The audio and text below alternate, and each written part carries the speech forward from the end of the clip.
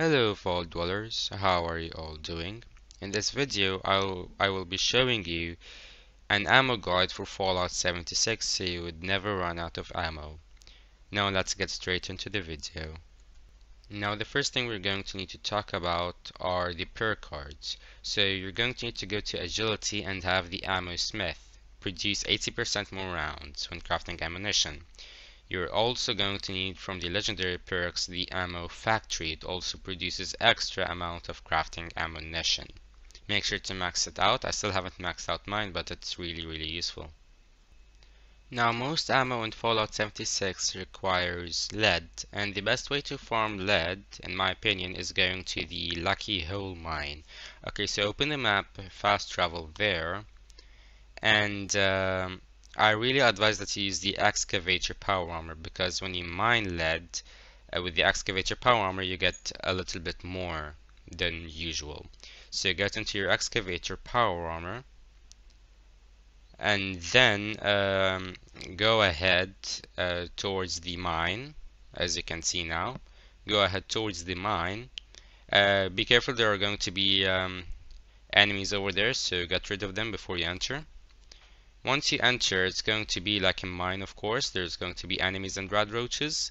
It's more like a tunnel. Go through the tunnel till the end, and at the end of the tunnel you're going to find lead ores in the wall and in the ceiling. So as you can see now, make sure to open the flashlight because sometimes you cannot see the lead.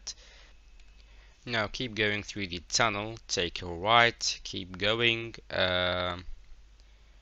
and then you're going to find more enemies. Take another right and you're going to find your lead ores. Gather all the lead ores that you could see, gather as much as you can, and you're going to get lead in the form of ores, and I'll be talking later on in the video how to convert them into lead scraps.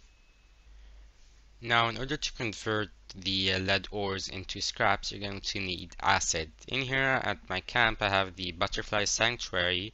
You could get this from the Atomic Shop today, this week I mean.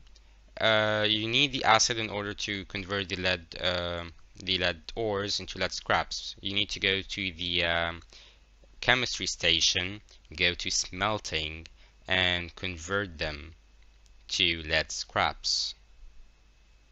And then go to the Tinker's Workbench and craft the ammo that you want to get, and there we go.